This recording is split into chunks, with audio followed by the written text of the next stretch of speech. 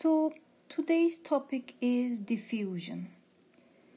Many processes and reactions in materials involves the diffusion of atoms, like heat treatments, corrosion, many significant processes that are taking place in a material system. It always includes diffusion.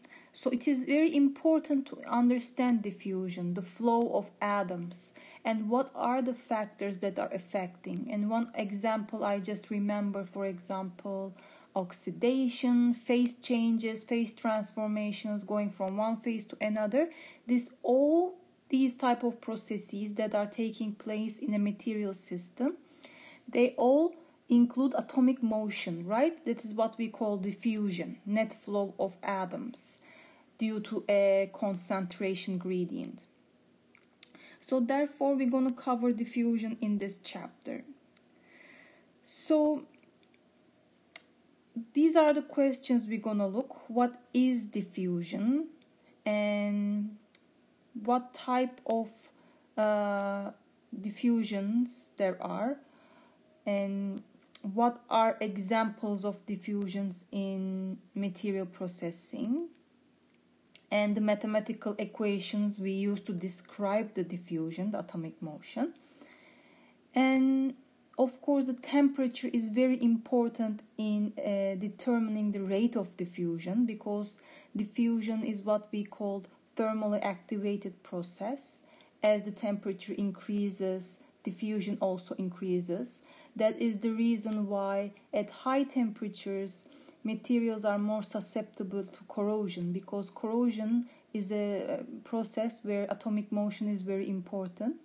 And when we increase the temperature, this atomic motion, atom movements, the rate of them is increasing. Therefore, corrosion is increasing. So how we gonna see how the rate of diffusion depend on the temperature? Okay, so these are the questions we're gonna look.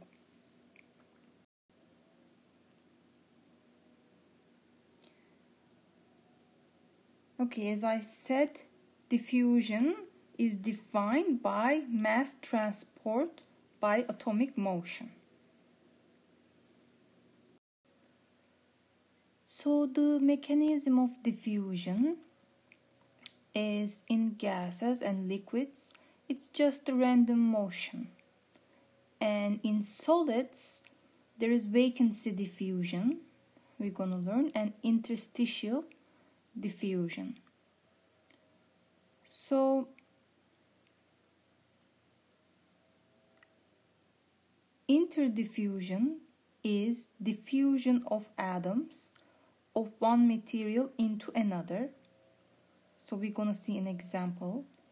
And self-diffusion is atomic migration in a pure metal. So it is basically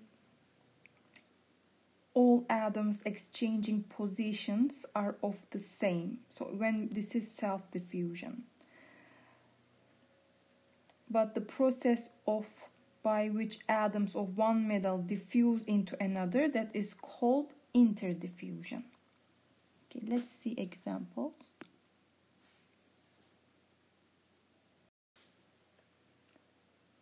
So one thing we need to understand is there has to be a concentration gradient or concentration difference as a driving force for atoms to move, to go from one place to another, basically. And the tendency for this, of course, atoms, they tend to migrate from regions of high concentration to low concentration.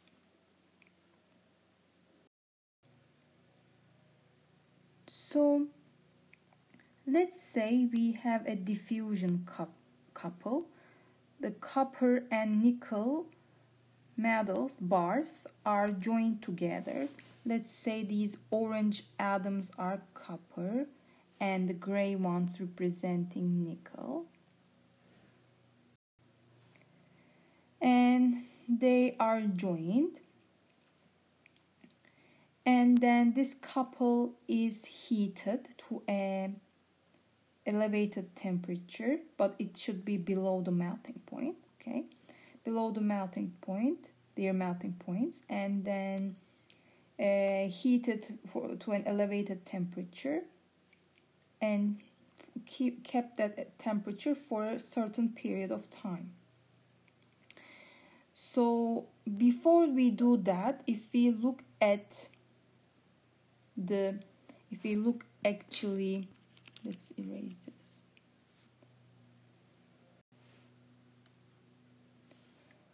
How with position the concentration of copper and nickel atoms are changing.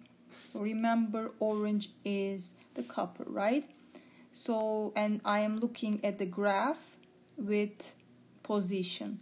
So initially here, when I move along the material edge, so it is 100% copper, copper, copper, copper, copper. But when I come to the interface, suddenly it dropped to 0% of copper because it's all nickel and the copper concentration is 0 here. But when you look at the nickel along the position, as a function of position, it is 0.000% nickel, and when I reach the interface, suddenly we go to 100% copper. So this is before we are actually just putting these materials together, but not doing any heat treatment. But after we increase the temperature and kept the material, this couple, at that temperature for a certain period of time, and then after that we cool it down back to the room temperature, and then let's say we are doing chemical analysis and we want to look at how the interface looks like now, okay? So after diffusion, of course, with the heat, some diffusion takes place, right? The atoms move towards each other. They're gonna move from where they are at high concentration to where they are at low concentrations. So copper is gonna move towards nickel because inside the nickel there is low concentration of copper. Of course, the nickel is gonna move towards copper because inside copper it's at low concentration, right? So they are moving towards each other. And therefore, if we look at the same diagram for how the concentration changes as a function of position after the diffusion takes place, we can see that if we look at, let's choose the colors. First, let's look at the copper.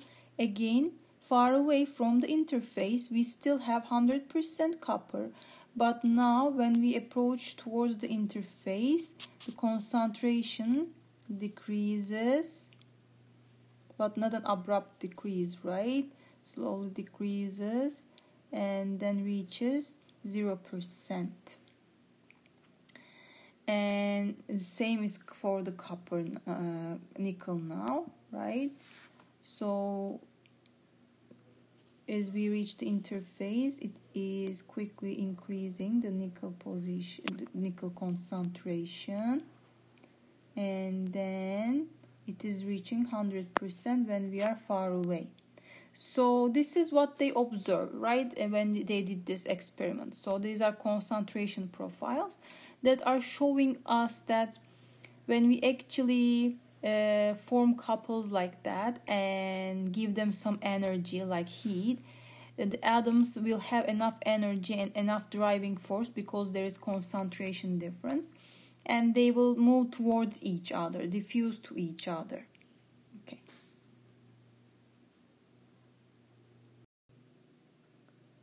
So in this case, this is an example of interdiffusion, right? Because the copper have migrated into nickel and nickel have migrated into copper here, right? So let's write it down.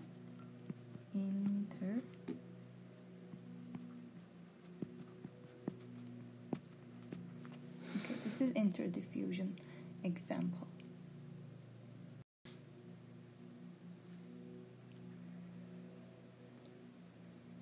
Okay, so we said the self-diffusion was migration of host atoms in pure metals.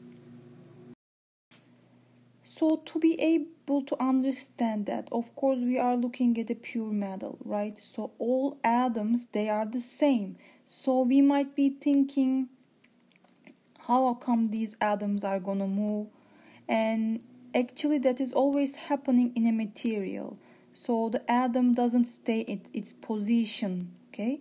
It moves around the material. That's what we call self-diffusion in a pure material.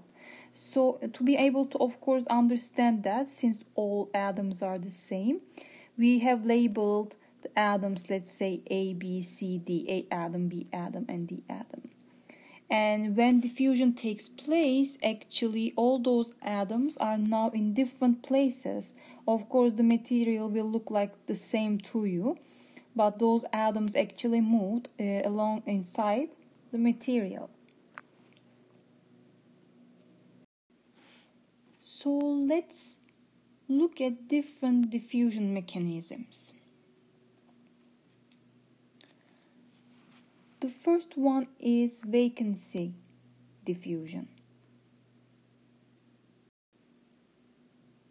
So as the name implies, this involves the interchange of an atom from its normal lattice position to an adjacent vacant site or vacancy. This is also shown schematically here. Okay, so for vacancy diffusion to take place, there has to be vacancy sites in the structure, and we learned the equilibrium number of vacancies that are in the material and how it is affected with the temperature, right? So there is always vacancies present, but when we increase the temperature, the concentration of vacancies increase. So this also affects the vacancy diffusion, because for vacancy diffusion to take place, there has to be vacancies in the structure. And of course, the atom need to have a certain energy to be able to move from its original spot to the vacancy side.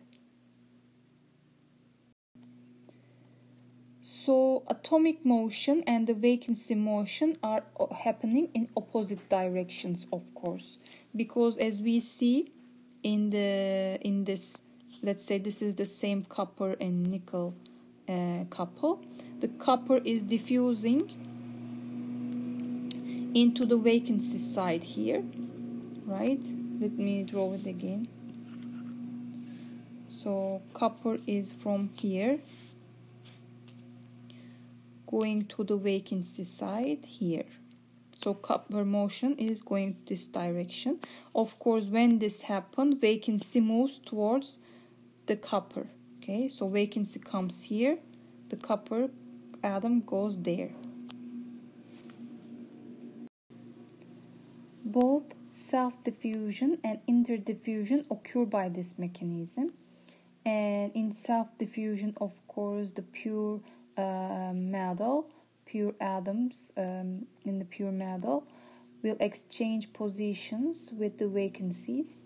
And the example for the interdiffusion is here, the copper and nickel copper, right? Like the one we've seen right here. So, of course, the diffusion rate will depend on, as we said, the number of vacancies and the activation energy to exchange position with the vacancy.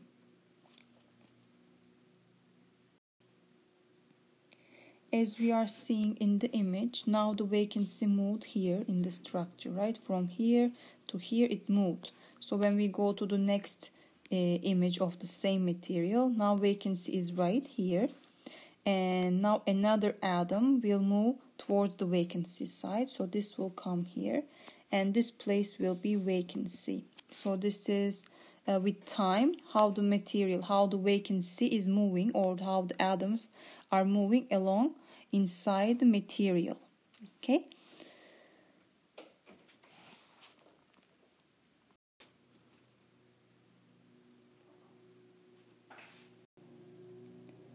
So another diffusion mechanism is interstitial diffusion. This involves atoms that migrate from an interstitial position to a neighboring one that is empty. This mechanism is especially important for interdiffusion of impurities. Impurities like hydrogen, carbon, nitrogen, and oxygen. It is easy to understand, right? Basically, the atoms that are in interstitial positions move from one interstitial position to another. So this is more rapid than vacancy diffusion, and think about why this can be. One reason is interstitial atoms are smaller, so they can easily move. Okay, they are more mobile, and also the probability of having another empty interstitial site is much higher compared to having a vacancy position next to the atom. So therefore this is like a probability also, right? So the probability of having a vacancy next to the atom is much less than the probability of having an empty interstitial site next to another interstitial site. Therefore, interstitial diffusion is faster than vacancy diffusion.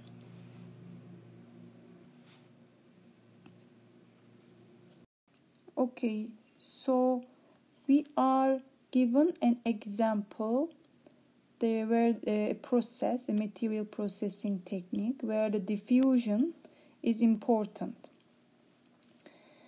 This material processing technique is called case hardening, and this is done to enhance the surface properties of a material.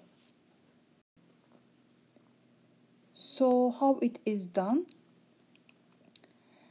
Basically, carbon atoms are diffused into the iron on the surfaces. Let's say we have a gear like shown in the image, and outside this region you can see difference in color also, the surface that is hardened by the diffusion of carbon atoms into the surface. So why do we do that? Because it enhances the properties like wear resistance of the gear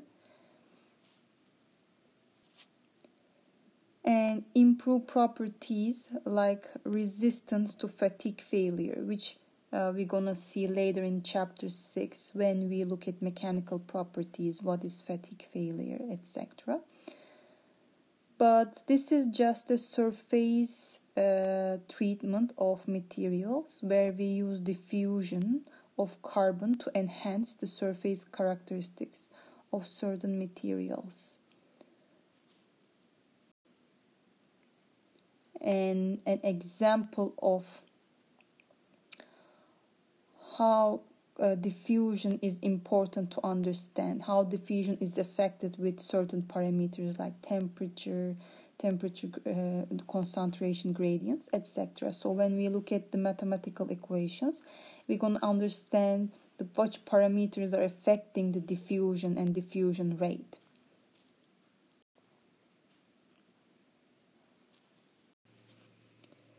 Another example where the diffusion is used in the processing is when we create semiconducting devices.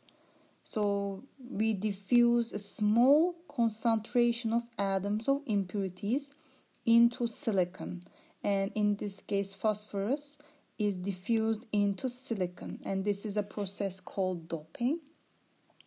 As you can see, phosphorus rich layers are attached to the surface of a silicon, and then we heat treat. Of course there's always heat involved because it enhances diffusion rate, and then therefore we are seeing the phosphorus is diffused into the silicon and formed regions. semiconductor regions inside the silicon. So this is another technique where the diffusion of atoms are important to understand.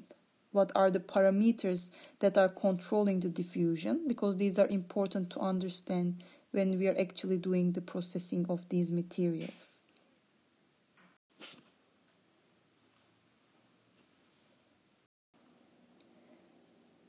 Okay, so diffusion is a time-dependent process. Of course, it will take time for atoms to diffuse from one place to another, right? And as a function of time, how much they diffused, it's gonna change. And how do we define the rate of diffusion? With a term J, we call flux. Okay, so this is in units of mass per area per time.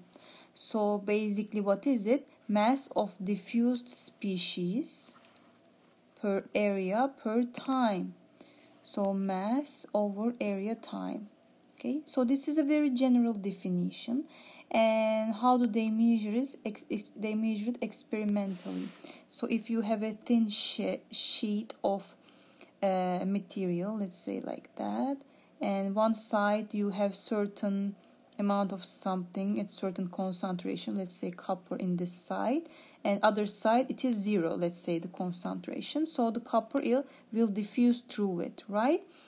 And so they measure it as a function of time, how much copper diffused, and the slope, of course, is gonna give you the flux with the area information. This is a fixed area, right? Cross-sectional area. Don't worry about this equation here, okay? So basically, this is a general definition of the rate of diffusion. Basically, it is defined by flux, which is the mass of diffused species per area per time. And how they measure this? They measure it experimentally to figure out the rate of diffusion.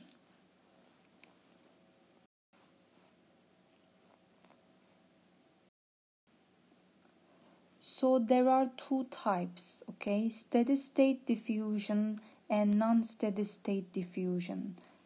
Steady state diffusion is explained by Fick's first law.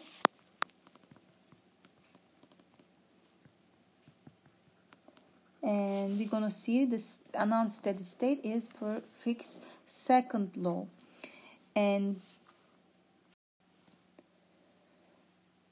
in steady state diffusion, rate of diffusion or flux independent of time, and it is independent of time and the concentration gradient across the material is the same throughout. Okay, so the relationship, it was found how the flux, it's actually proportional to the concentration gradient. Okay, so concentration gradient means how the concentration of diffusing species changes along the thickness.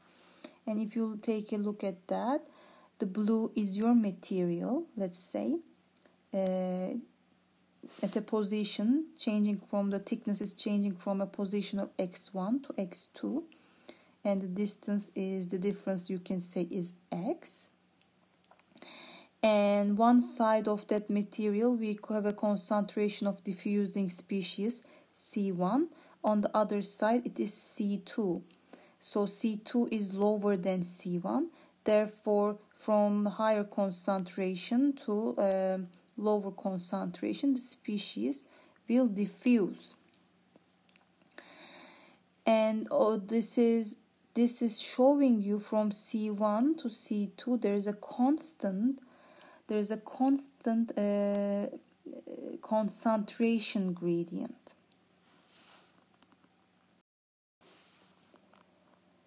So therefore the expression for the flux when it is Fick's first law is given to us through that equation, which is the flux is equal to minus d times the concentration gradient, And this relationship, this proportionality constant, is actually between the flux and the concentration gradient, is given to us with diffusion coefficient.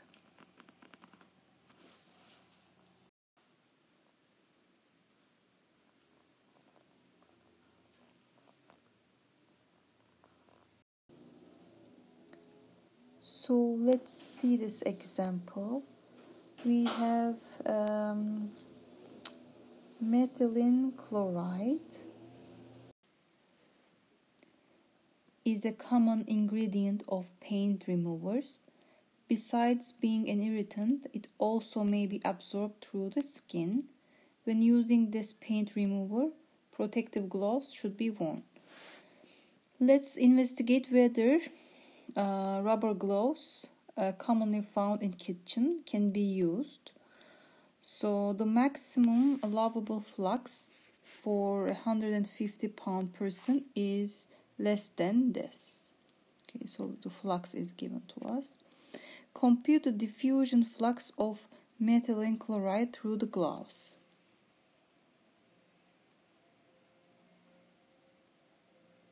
Okay, let's compute it.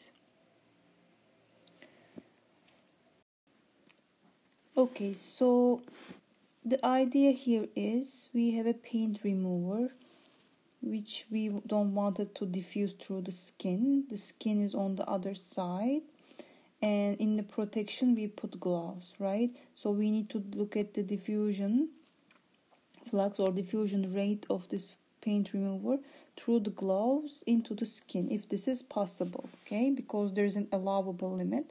And let's see what is the flux. Of course, certain information has to be given to you, right? So by Fick's first law, the flux is minus d times the concentration gradient. Here the minus sign represents diffusion occurs down a concentration gradient. So that negative sign is only for a direction, okay, since this is C2 minus C1, and we are saying the diffusion is happening from higher concentration to lower concentration. That's why there is minus.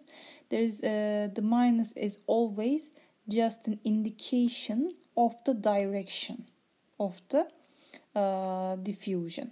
Okay, so certain things has to be given to us, such as the diffusion coefficient in the units of area per second, and concentration difference C1 and C2 of the paint remover on both sides, and what is the thickness of the glove. This was given to us, right?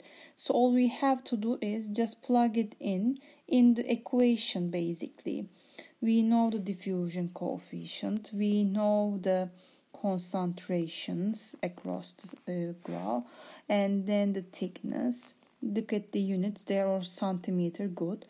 And then and when we do that calculation, basically we found this is the flux mass flowing per area per time. Okay, so if we look at the allowable flux though, it was right there, and if we compare it, this is more than 30 times of the allowable flux. So it is not good, right? So this is unsafe to use these gloves for paint removal. So we need to look at other alternatives which will not allow the diffusion of this chemical to our skin, basically.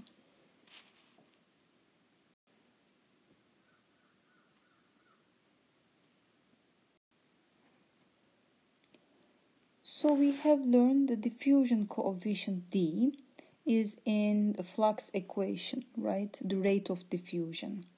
But the diffusion coefficient is actually changes with temperature. So it has a temperature dependency.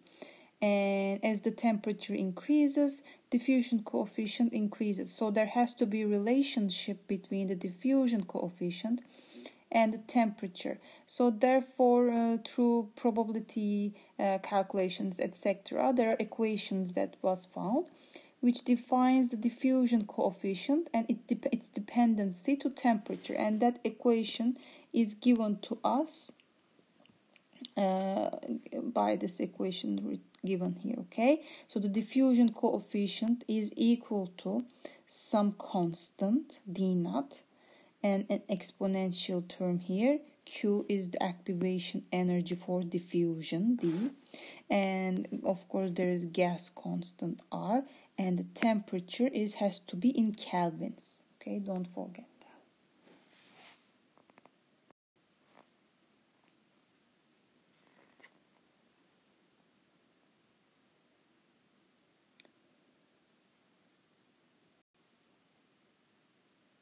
So if we wanna plot that equation, of course how it changes with temperature, this is the function. This equation is basically plotted here, and we can see how it changes. Of course, it's another linear change if we look at the d and t. But if we transform the data, meaning taking logarithms, and this will take the exponential term outside of the exponential term, right? This one.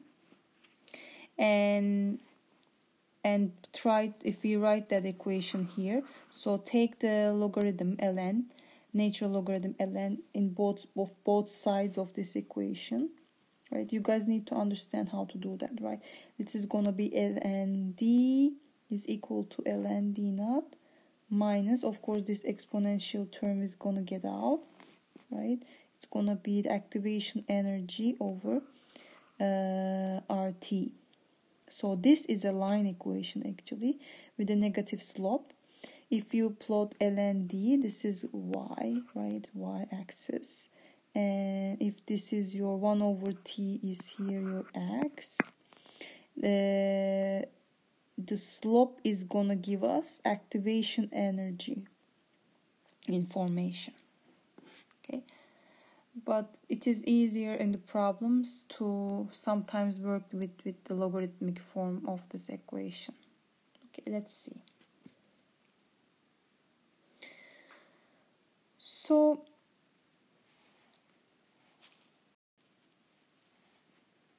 okay, so this equation tells us actually with increasing temperature the diffusion coefficient D is also increasing. Okay,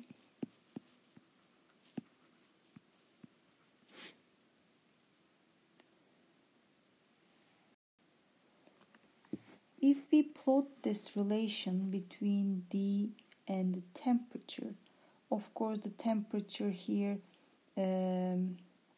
this is 1 over 1000 Kelvin over temperature here. Basically it is done, it is so they multiply 1 over t with 10 to the power of 3 because they wanted to write integer numbers here on the axis. Okay, so normally this is 1 over t basically times 1000. Okay, so this way you can write integer numbers for different temperatures, right? And the temperatures are also shown in the above axis here. Okay, so as you see, when I move towards this direction, the temperature is actually decreasing. Of course, 1 over t is increasing because that's the reciprocal of temperature.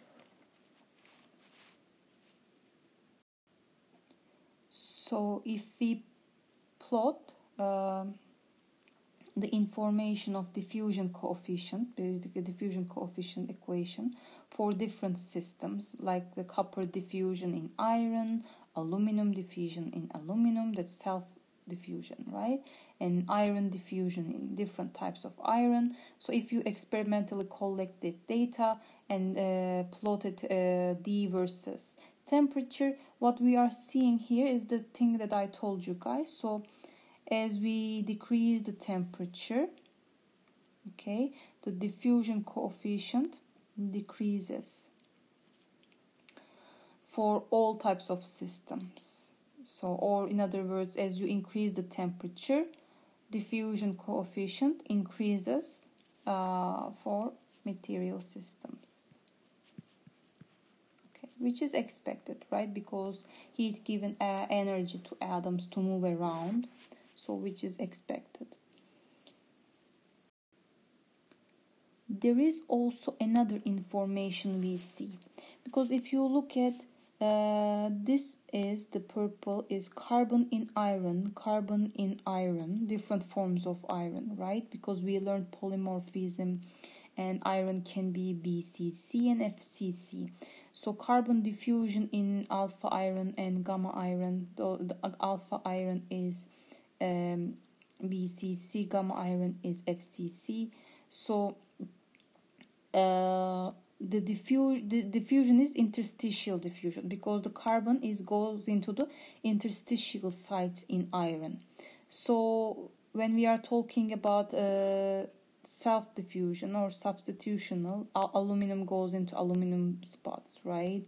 Or iron goes into iron. So we can compare the interstitial diffusion coefficients with substitutional ones, and we see that the interstitial diffusion coefficient is much higher. Atoms move faster, right? Because we understand that, because carbon atoms are small in an iron system, and we expect the diffusion coefficients to be higher compared to substitutional diffusions coefficients. Okay, so this is another information we get.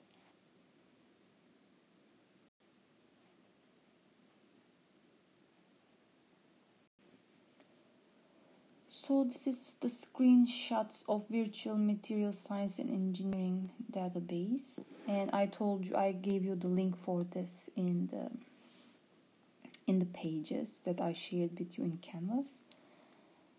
So we are given a screenshot of diffusion plots, magnesium in aluminum.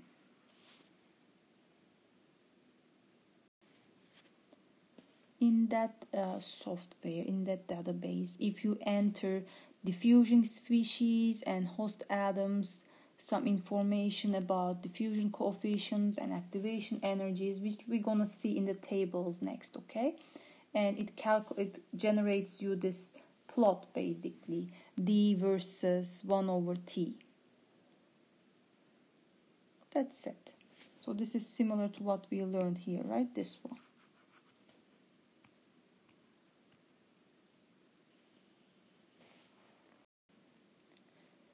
So here we are asked to derive an equation that relates the diffusion coefficients of the same system but at different temperatures. So we know that with temperature diffusion coefficient change, but it goes from, let's say, D1 to D2, right, with different temperature, but for the same system.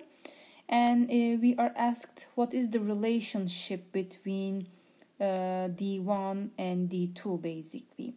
And this relationship is going to be important when you are solving equations, problems about diffusion. Okay, so let's see how we can derive it. One thing I would like to mention here is that diffusion coefficient depends on the temperature, okay? And we know that.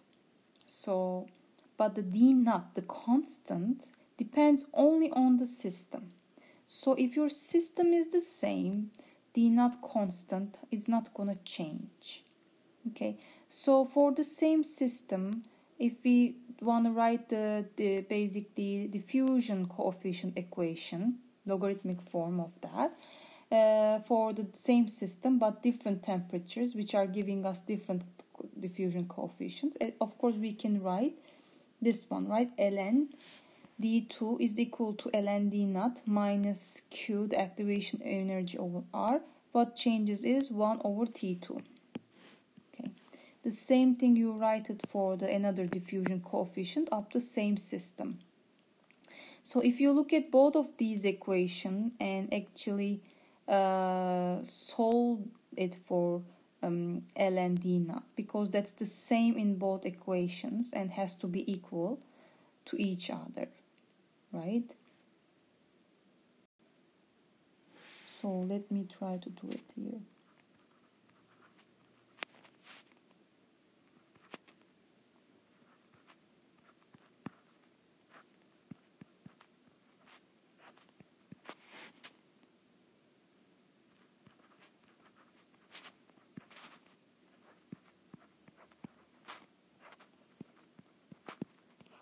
And of course activation energies are the same, okay, for one atom to move from one place to another place.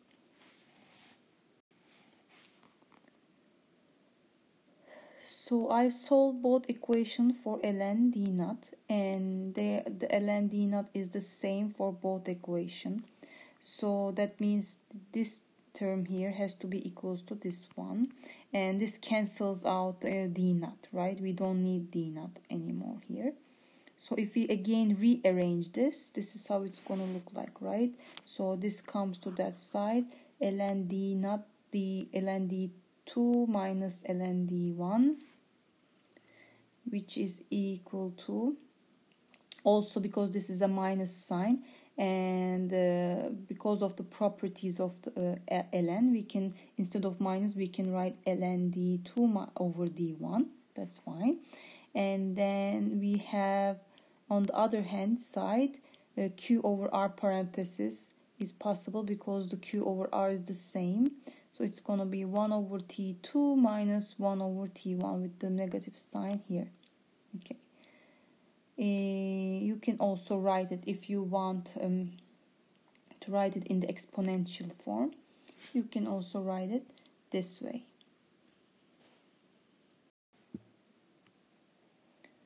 Okay, now let's solve a problem, since we derived the equation which relates the diffusion coefficient of the same system at different temperatures. Okay, so let's solve it.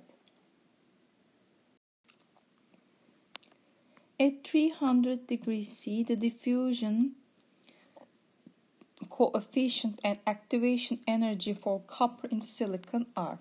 So we have a silicon and copper is going to diffuse into it, and diffusion coefficient is given. Of course it has to come with the temperature, because the diffusion coefficient changes with temperature, right? So at 300 degrees C we are given the diffusion coefficient is this. So sometimes it might not be given like this, but sometimes you might need to read it from a table. And also the activation energy for the copper silicon system is given. It doesn't depend on the temperature, it depends on the system. So compute the diffusion coefficient at 350. So we are given the diffusion coefficient of this for a system at certain temperature, and we are asked for the same system what happens if we change the temperature, how the diffusion coefficient changes. And we now learned that there's a relationship between d2 and d1, and that is given from this equation that we calculated. Okay, so all we have to do is plug in the information we are given. So the temperatures has to be Kelvin, so change those to Kelvin and plug it into your equation. R is a constant which is given, and Q is given. You need to be careful to what is the unit of R. Since the unit of R is joules, it includes joules, so unit of the activation energy should be converted from kilojoules to joules. So you need to be careful in those units. And then the diffusion coefficient at D1 for D1 is given. Plug it in and basically calculate what to expect in terms of the diffusion coefficient at a higher temperature, which we expected to be higher. So if you compare D1 and D2, you will see that D2 is higher because it is an increased temperature compared to 300. Now we are at 350.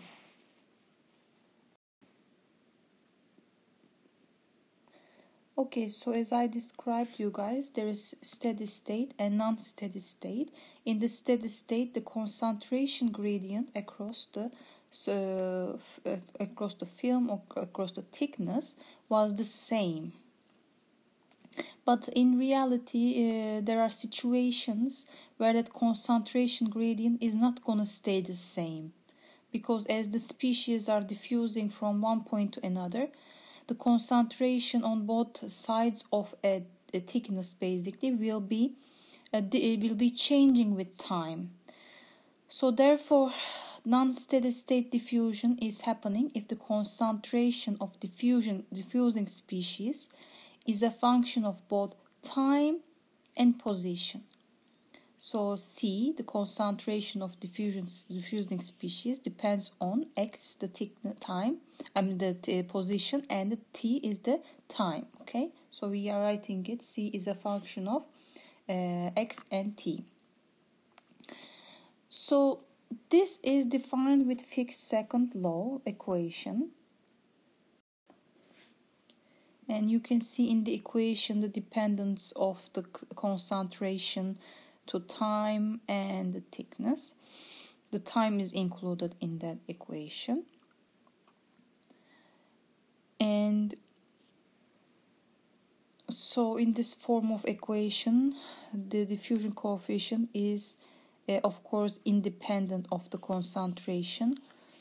And it is defined as the same way, right? The D is depending on activation energy, depends on the type of system basically over the temperature. So this is how the Fick's second equation is given here. What does it say actually? The rate of compositional change is proportional to the rate of change of the concentration gradient rather than the concentration gradient itself, like it was in the Fick's first law. Okay, so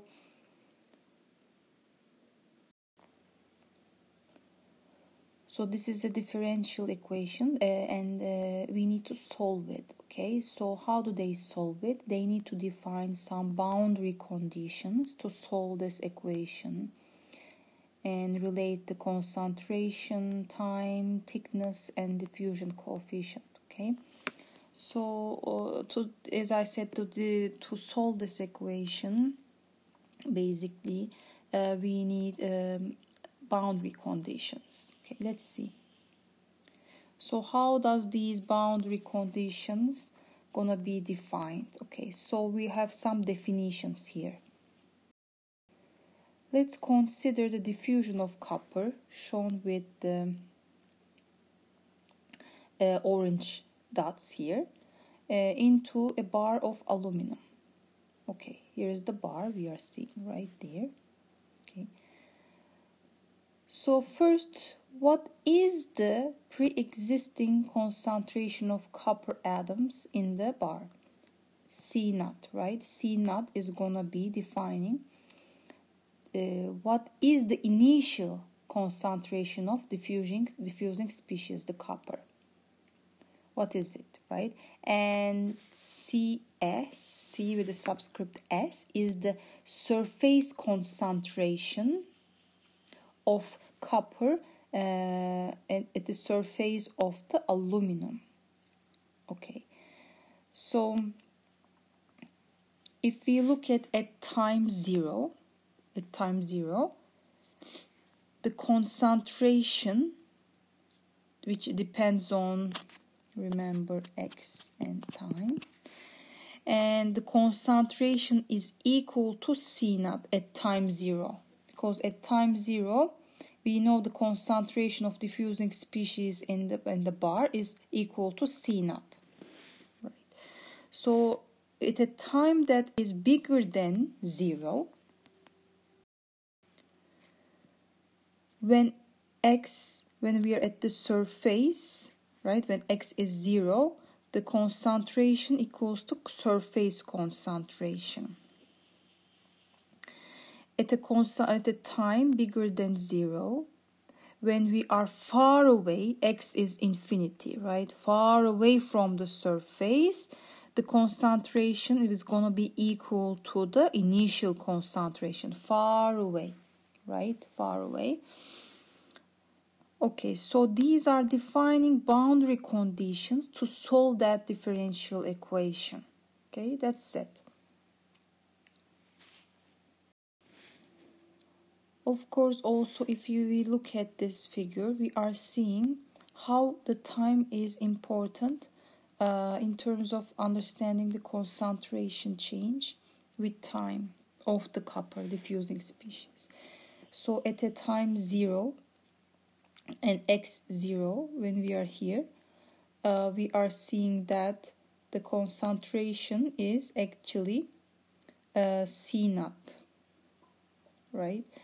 But with time, it is starting with, so if along the position of the aluminum, of course we start from here and move along the bar, okay? So we start, the concentration starts at the surface with CS, and as we move along the bar, it is actually increasing concentration with increasing time. Okay, so at this position, for example, you see that with time the concentration of copper is increasing.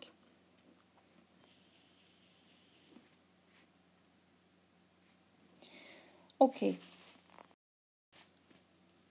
so we don't have to worry about how this equation was solved given the boundary conditions, because we are given the solutions of it. Okay, so how this concentration changes relate to time and thickness, how it depends on it, and that is when we solve that differential equation, this is the solution that we are going to use. So this is the solution of Fick's second law.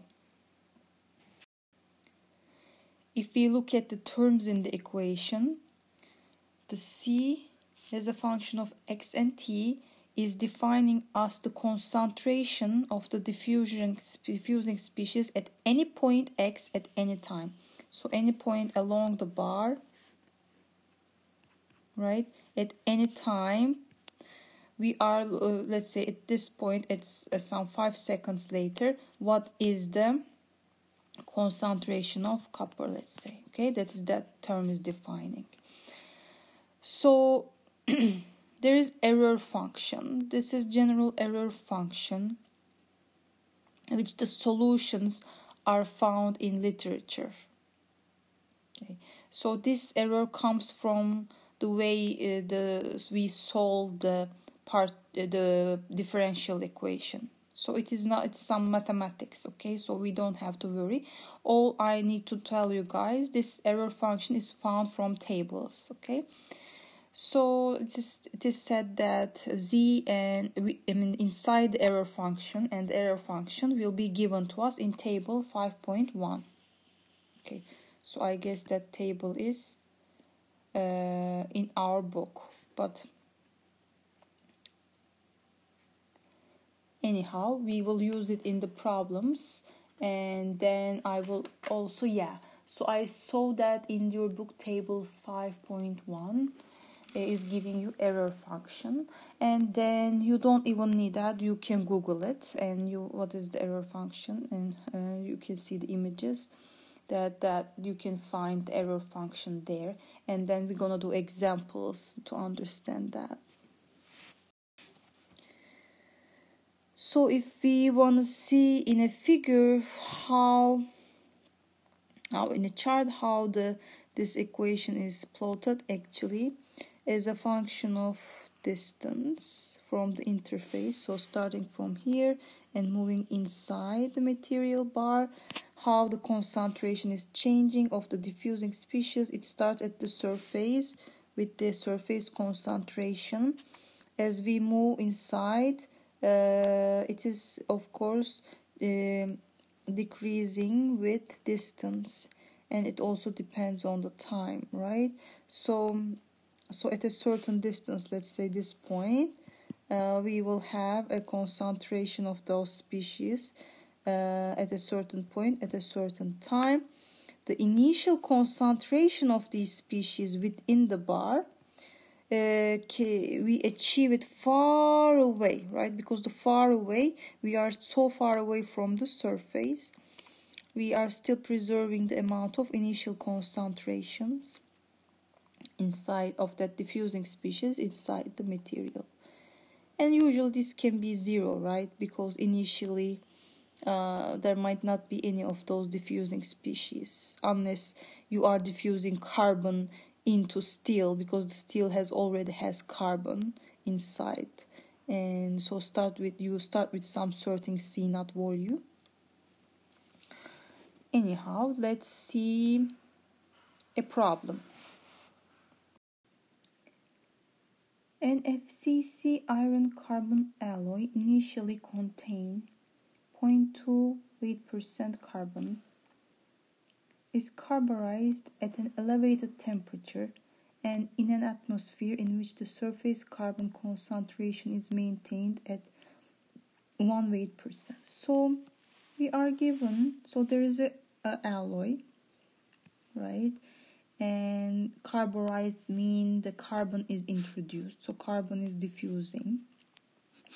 So of course it has some surface concentration of the carbon and it has some initial concentration. So we are said that initially, of course, it has some iron, 0.2, that is given to you, right? And then the surface concentration is maintained in 1%. So after 49.5 hours, so the time is given to us, the concentration of carbon is 0.35 at a position 4 mm below the surface. So you move 4 mm below the surface, come here, and at the time 49.5 hours, 4 mm in depth, we have a concentration of carbon that is 0.35. This is giving us the concentration at a certain distance at a certain time. Now, determine the temperature at which the treatment was carried out. So we are asked temperature. Okay. Now let's look at this is, first of all, you need to understand this is a fixed second law problem. Okay, so there is time in it. So when the time is in the problem, that means we are talking about fixed second law, and we are given enough information to plug it into our fixed second law equation. But where does this, so we need to solve it with temperature, right? For temperature, but where does this for a temperature information coming from? You gotta remember diffusion coefficient depends on temperature, right?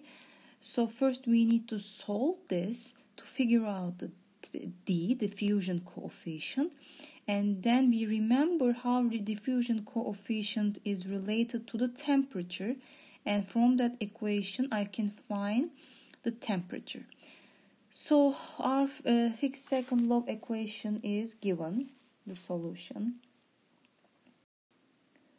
Now all I have to do is plug in the information that we just figured out from the problem that is given in the problem, and then calculate the equation basically. Let's see what we're gonna do. Okay, so we said concentration at a certain time, certain distance was 0.35, so we put it there, and initially the carbon concentration was 0.2, just put 0.2. So all units are the same, you don't have to deal with any other thing, just put 0.2, right? So all of these are percentages, so as long as all units are the same, you're fine. So in the surface concentration is 1%, so put 1, and C naught is again 0.2, which is equal to 1 minus error function, and with inside the error function is given. So from here you solve this for error function. Okay, so because you can solve this part, 1 is here, basically 1 minus that is equal to the error function. Now what we want is, we know the value of the error function, but we want is the term inside. The term inside is simplified as z. So you have to look at the tables for that, as I described to you guys. So these Gaussian error functions, they are tabulated in the tables. You can find anywhere, and it is also in our book, table 5.1. And the part of a table, how we read the information, can be seen in this problem. So the part of that table is given. So we are given what in the table we are given what is the error function values, and how it is related to what is inside. So if the error function of z is this, z must be that. Okay, so therefore we need to calculate it ourselves. Sometimes the exact value of the error function might not be there in the table. That's when you need to do linear interpolation, and I hope you guys learned what linear interpolation is. And if you don't, I suggest you Google it, and Wikipedia is clearly explaining it. But we're gonna see an example here. Okay, so when we look at the table, we are seeing that error function is, for this value of error function, inside the error function is this, right? And we also know from the table, this is, if error function is that, our inside the error function z is 0.95. So now what is our value for error function? Our value is 0.8125. So it is in between these. Therefore you put it in between. So I'm trying to find the corresponding z, and it should be in between 0.9 and 0.95. So to be able to do that, we do something called linear interpolation. Okay, let me erase all this now.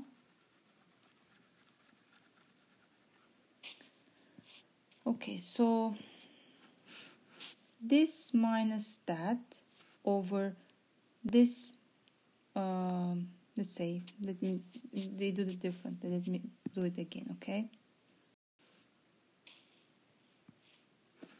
So this minus that over this minus that is equal to this minus that over that minus that.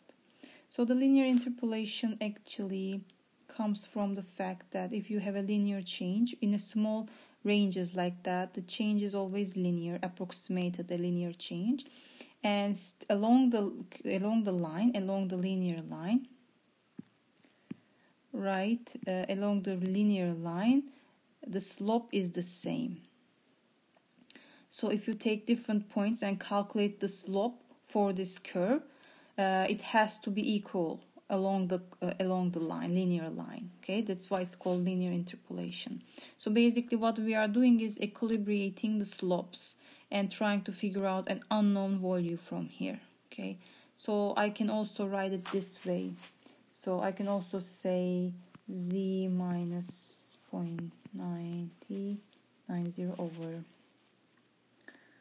0.8125 minus 0.797 is equal to 0.95 minus 0.9 and equal to 0.8209 minus 0.797.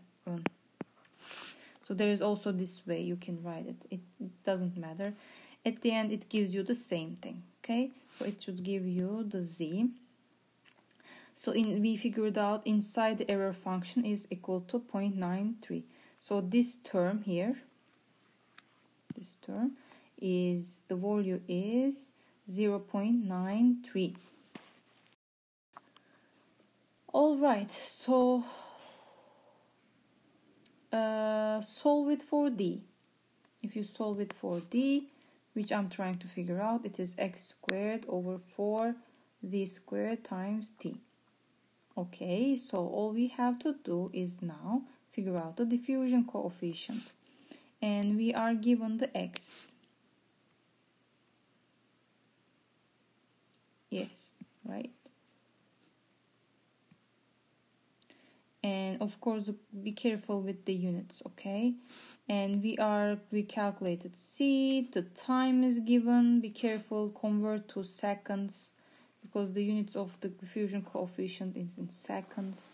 So at the end, you end up with calculating the diffusion coefficient.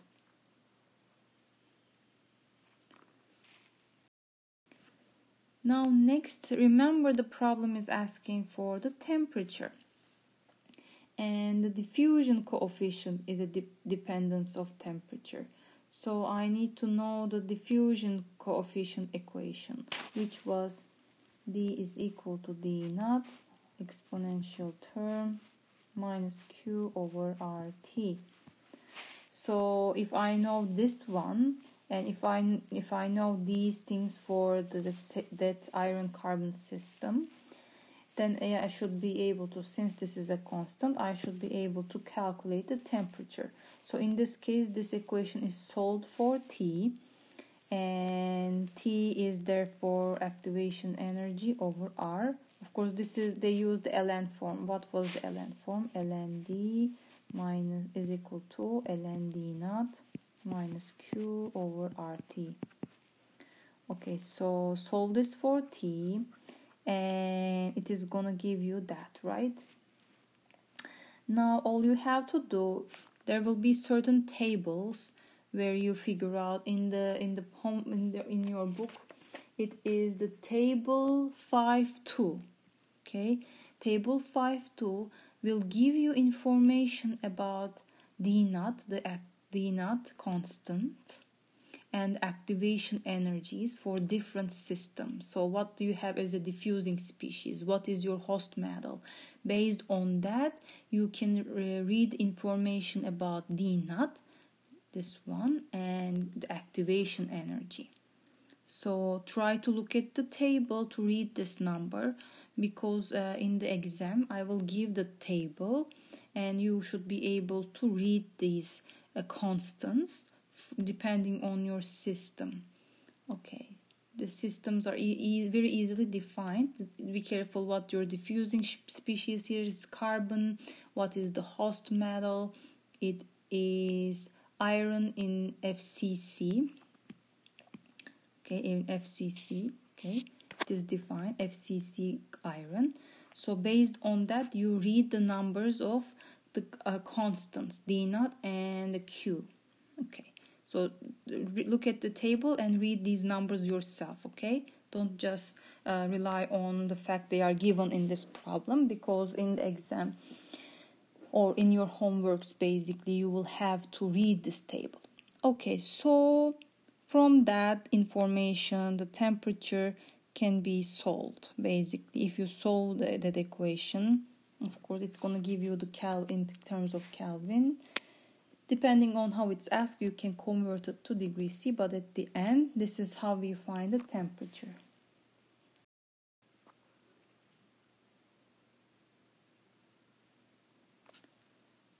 All right, guys, so basically that's it.